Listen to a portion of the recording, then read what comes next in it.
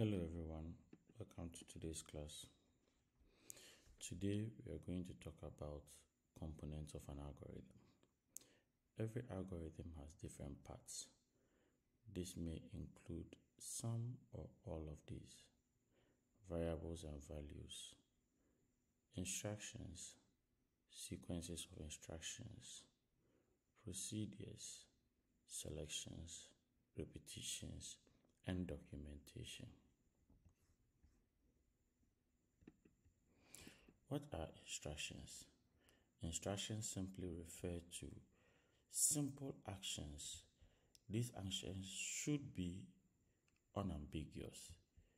It means that the system should know about them, and then when you give these instructions, the system should actually be able to do these instructions.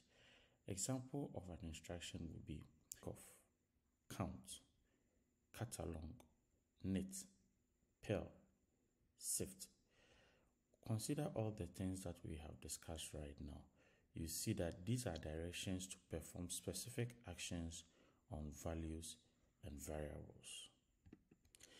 Let's look at a particular example. Consider an instruction like chop. When you are cooking and you want to issue an instruction like chop, chop can only be applied to certain type of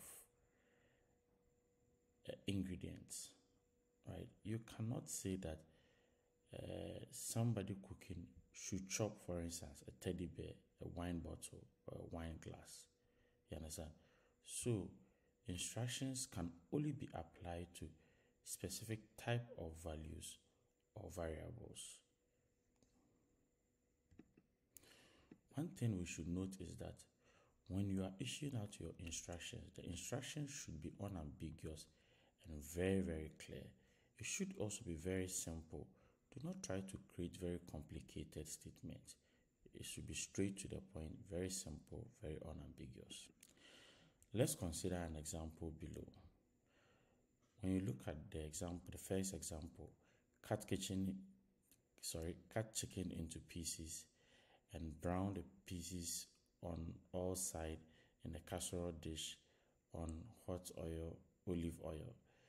Let's put this alongside, or let's consider another way that we can rewrite this instruction. Cut chicken into pieces. This is a full instruction. Heat olive oil in casserole dish. This is also another instruction. Brown the chicken pieces in the casserole dish. This is also another instruction. So you see that trying to create one complicated sentence, we can break it down into 3 simple sentences, which makes it very clear and very unambiguous. So in summary, we can say that whenever you are writing your algorithm should be lucid, precise, unambiguous. Give the correct solution in all cases. Eventually, your algorithm should have an end. Whenever you are designing your algorithm, there are some things that you should take note of. Designing an algorithm isn't an easy task. It is one of the most challenging, if not the most challenging task in your program development lifecycle. So, you should take note of this.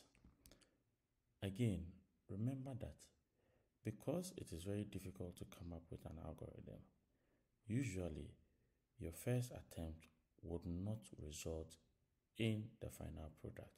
You would have to iterate this several times before getting a solution that is really perfect. So when you try it the first time and it doesn't work, don't be discouraged. It happens to everybody. Again, once you try it and you don't get what you are looking for, keep changing it until you get the perfect algorithm that you are looking for. It may even work, but might not be the most efficient way of solving the problem. So continue to explore different ways of solving your problem, and you would eventually come up with the best solution that you can. Also remember these things when you are designing your algorithms. Your algorithm should be given a name. Remember, the name should describe what your algorithm is supposed to do. Again, you should use an end statement as the very last item in your algorithm when writing down your algorithm. This would mark where everything stops. Again, remember that all processing steps between algorithm should be between the name that you have given the algorithm and then the keyword end. Remember when we said that when you are given a problem, you should define your summary table. Inside your summary table, we said you can break it up into 3 different parts: the input, the output, and then the processing. So once you list down your processing steps, remember that these processing steps can be one simple statement, or one step can constitute multiple processing statements. So don't be alarmed when you find one step giving you multiple processing statements. Now, using these steps that we talked about, let's see if we can solve a problem that we've been given. First, we are going to define our summary table, which will consist of the inputs, the outputs, and the processing sections. Let's look at a problem. The problem says a program is required to read 3 numbers, add them together, and print their total. How do we approach this? By first designing our summary table. Our summary table has 3 columns: the input, the output, and then the processing. Looking at the problem, our program is required to read 3 numbers, meaning that our input would be 3 numbers. That's number 1, number 2, and number 3.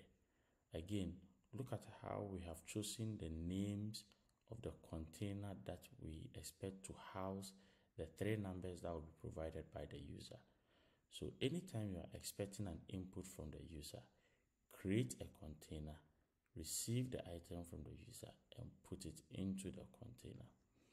And then when everything is done, we also create another container called total, which will house the sum of these 3 numbers. So when you have been able to identify what the user will supply to your software, which is the input, and what your software is expected to give out to the user, which is your output, we now need to identify what will be at the processing column. What should be at the processing column should be the actual task that you have been asked to do. How do we identify these things? First of all, try to identify all the verbs in the problem that you've been given. If we look at the problem that we're given, we're asked to read, add, and then print. So you see that this points us to the direction of what exactly is being required of us to do. And so once we go to the processing section, what we are going to do is to fill it with read, add, and then print. We are supposed to read 3 numbers, add the 3 numbers together, and then print the total. And so once we have identified all of this, we can safely now come and then write our algorithm. Read 3 numbers, add numbers together, print out the total. And with these 3 lines of instructions, we have successfully developed our first algorithm. Now let's consider another example. The example states that a program is required to prompt the terminal operator for maximum and minimum temperature readings on a particular day, accept those readings as integers, and calculate and display to the screen the average temperature calculated by maximum temperature plus minimum temperature divided by 2. Again, in this case, we are going to use the same approach. Let us identify the inputs in this problem. Inputs are always what you expect your software to receive in order to complete the task. And so in this particular case, we realize that the problem says that we require what? The maximum and temperature readings from the operator. And then what will be our output? Our output is always going to be what we are going to give out from our software at the end of the day. And in this case, our output is going to be the average temperature. So in our table, we outline max temp, min temp, average temp. Why max temp, min temp? Remember, whenever you are expecting values, I said you need to store them in a container. We'll talk more about variables and values, but for now, what we should keep in mind is that anytime we are expecting an input from the user, we need to create a container that will house this input. And then anytime we expect to generate a value, we need to create a container that would house that value. Our values cannot be hanging in the air or hanging in our computer. We need to create a space within memory to store it. So you see that we created that space and we gave the space a name. So the max underscore temp that you see here is the name that we have given to the space that we are going to keep our first input, which is the maximum input. And then the min underscore temp that you see here is the name we've given to our space within memory where we will store our minimum temperature. And then when the calculation is done, a new value will be generated. That value is going to be stored in a different location within memory. And the name of that location is avg underscore temp. Again, in this case, we would identify what we've been asked to do or the processing step by underlining the verbs within the problem that we've been given.